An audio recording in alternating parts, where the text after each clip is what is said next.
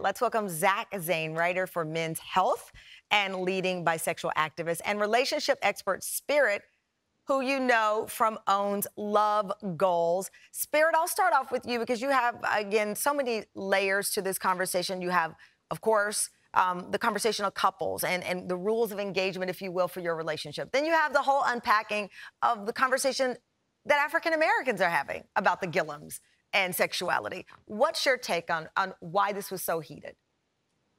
Well, I think it's important because especially in the Black community, we have issues around bisexuality. We have issues around homosexuality, even more so than some of our other communities. And so it is high time that we realize that folks are having the... Is that accurate? Because I guess why I ask that is that, you look at many other major religions.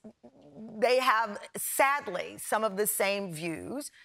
When I hear that, I sometimes wonder if that's a trope. Is that true, that African Americans are somehow more homophobic or anti-bisexual than other groups? I mean, we had 2 white guests on. She said her parents are white and conservative. Is this just something we're just saying about? However, as you look at the African American community, there is still a lot of work for us to do around sexuality.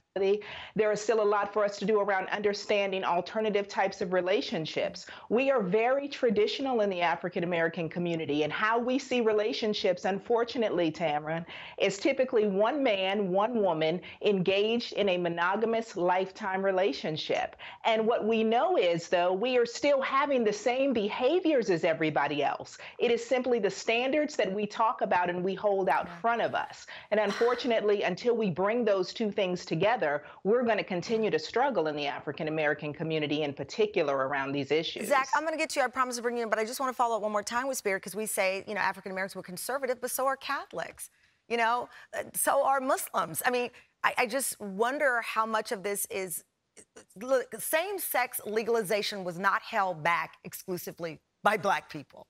It was Americans.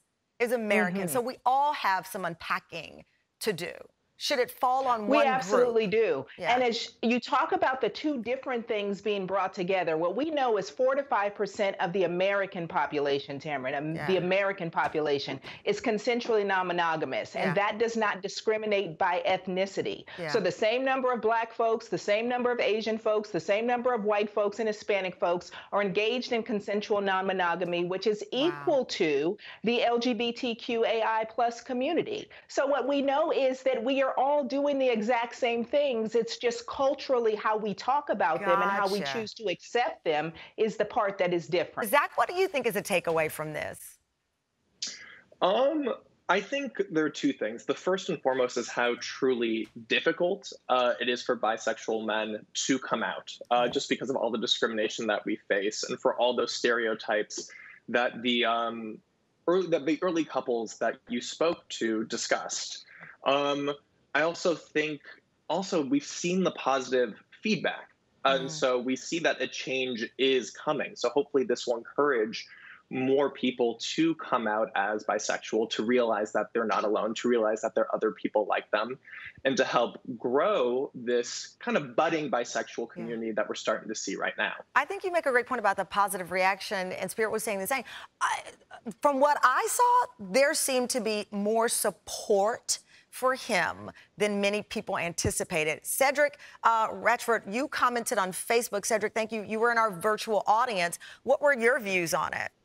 Well, originally I went into it, Tamron, like most people, saying this is just a politician that got caught with his pants down, so he's forced to make a statement. But as we made it through the interview, I realized the level of sincerity and commitment to his family, and that changed my thoughts on the whole situation.